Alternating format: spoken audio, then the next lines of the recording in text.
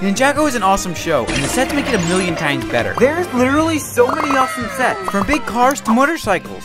So many motorcycles. But the Ninjago City sets are definitely the best ones they've made. There's Ninjago City, Ninjago City Docks, Ninjago City Gardens, and now Ninjago City Markets. But all of which are expensive enough to pay for my college tuition. But who really cares about an education or this thing called a budget? I don't even think that's a real word. But since Lego is way better than any old history lesson, I decided to blow over $400 on the biggest Ninjago set, and that definitely makes me better than you. But is this set really worth $400, or should you save your money to further your education? Let's find out. It's here. This thing is massive. It's like 10, 15 pounds. I'm gonna open this bad boy up. I'm armed. Let's get this bad boy open. Oh, yes. Guys, this is literally the prettiest thing that I have seen all day. I mean, just look at it. It's awesome. Look at all the minifigures you get.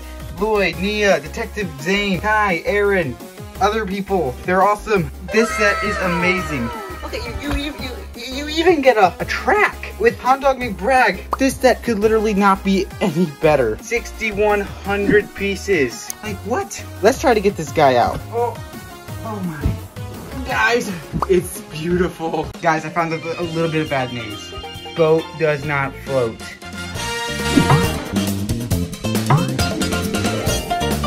It's way bigger than I thought it was gonna be. When I finished building this thing up, I was in literal shock. So was my neck. The build time for this set was around 14 to 15 hours, which is longer than it takes me to write my own Shakespeare play. I've never written a play. I've never even been to a play. That's not true.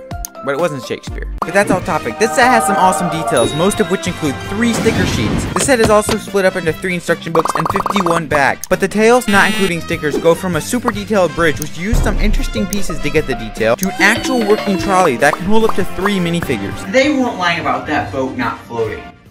I mean, I guess it does kind of float, but if that's what we classify as floating, then I can fly. No, seriously, I actually can. And well, that's not including all the awesome details like Kai's blacksmith shop and Aaron and Sora's room, which are so small they remind me of my old self. I mean, old room. I'm sure most of you know that they added new ninja to the ninja team. Aaron and Sora are some pretty cool characters, and they have some pretty nice minifigures. When I first heard that there was going to be new ninja on the team, I didn't really like the idea, but the way they incorporated it into the show made it really nice, and I actually like it. Besides the fact that Lego is blind, they're more confused than me when I'm trying to do algebra, because this is the wrong hairpiece. Ugh. Speaking of minifigures, I love them, but not as much as I'd love to prove that Lego is way better than Cheez-It. I'm in a race to beat... No, that's the wrong word. I'm in a race to destroy Cheez-It in subscribers. Because let's be very frank, Cheez-Its are good, but they last a week top. Lego is non-degradable, which means it won't just disappear. Help me prove that Lego is better, so subscribe.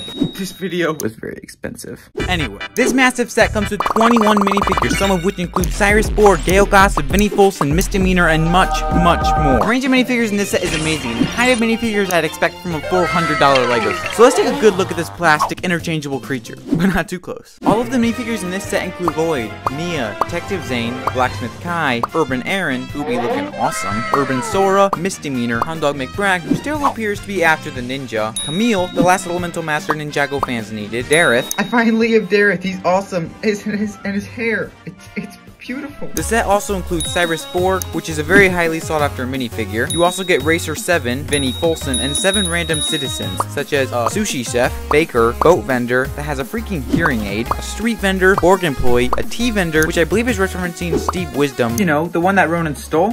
What a chat. And finally, a ninja child.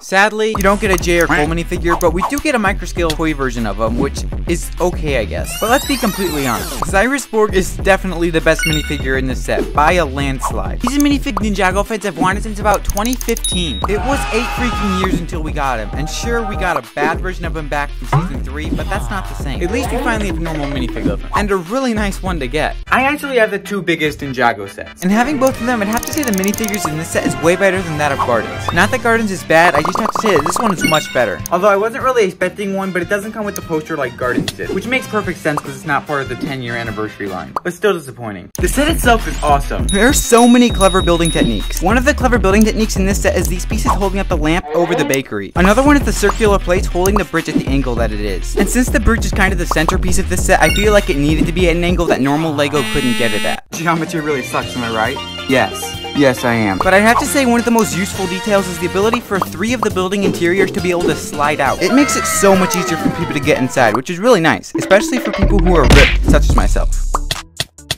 One of my favorite details, actually my favorite detail about the set, is the working toilet, which surprisingly use some very complex building techniques, but it's so fun to use. Oh, Lego. I'd have to say the working trolley is a really nice build and idea. The cart itself has some nice curves too. The one complaint I'd have to have is it's kind of hard to move because you can only do it at such a small space at a time, but still a big fan of it. Another awesome building we get is Dara's Karaoke Club, something that's been in Ninjago since 2018 and a nice thing to get after 5 years. The inside of Dara's Karaoke Club is actually really crazy, from an actual karaoke platform to a super cool and complicated pool table. How can pool be complicated? Building this was a really fun experience. It has so many details that you wouldn't normally think about building. So this set is built upon 2 32 by 32 base plates, which means it's 64 studs long, which means it's massive. The only problem with that is I can only fit it on this top shelf. It does hang off a little bit, but that doesn't really bother me. I guess I could put it on my desk, but the only problem with that is I'd have to take these shelves down. And 1, I don't know where else I'd put them. 2, there'd be nail holes in the wall from each one. And 3, that sounds like work.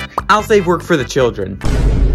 Guys, make sure you subscribe. This video is very expensive. I've made some poor life decisions. So guys, this is what they look like together, and it is massive. I mean, it just looks awesome. Look, it's not super smooth. There's like a flat wall, but other than that, it looks awesome. Like, it's not a horrible gap, so it still looks good. Now, if I'm being honest, this set is a massive W. 10 out of 10. One of the best Ninjago sets they've ever made, but I wouldn't say it's the best one. Like I already said, this set comes with an awesome variety of minifigures, a fun build, a million stickers, and a huge box. But in my opinion, Gardens is just better. The main reason I think Gardens is better is just because it goes better by itself, whereas Market's sides are basically empty, which leaves kind of a blank wall. Now I know some of you guys are gonna be like, it's supposed to go in between 2 of the big ones. It doesn't. No, you're wrong. It doesn't. It should look good by itself. But overall, I'd have to say it's my second favorite Lego set. Guys, I was just trying to get this shop, and I destroyed it.